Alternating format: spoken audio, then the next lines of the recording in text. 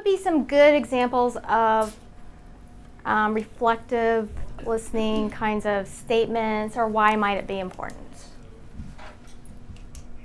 What are some of the things you guys wrote down?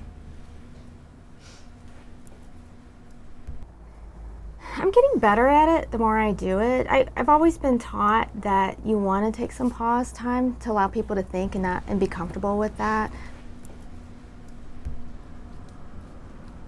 Some of what I wrote down was that I do notice that students need time to think about questions because they are thinking critically about what's going on. In a way that lets you know that you're hearing what they've been saying. Yeah.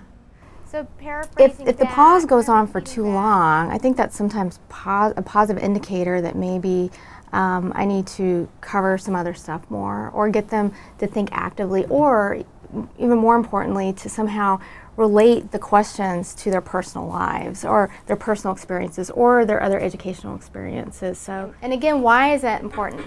I feel like whenever you repeat, kind of reiterate what they're saying, then it opens them up to expanding on it a little more. Good.